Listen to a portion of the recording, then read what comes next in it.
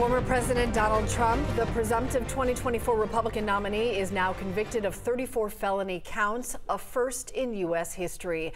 This morning, there is a wave of reaction since the jury found Mr. Trump guilty in the hush money scheme to hide an alleged affair with an adult film star to influence the 2016 election. NBC's Bree Jackson has more. Former President Donald Trump found guilty of all 34 counts of falsifying business records, marking the first time a former president has been convicted of a crime. This was a rigged, disgraceful trial. Manhattan District Attorney Alvin Bragg brought the criminal charges against Trump. I did my job.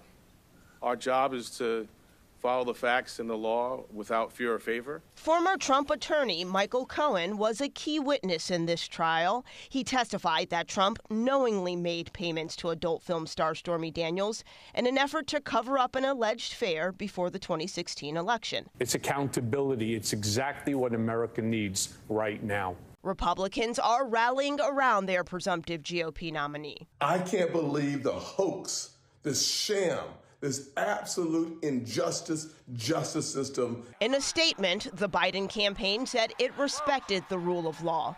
Both presidential candidates are using Trump's legal battles to gain support.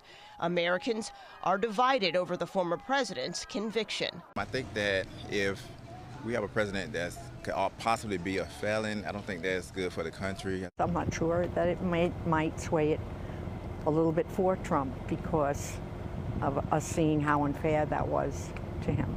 Voters will have their say in November. In Washington, Bree Jackson, NBC News.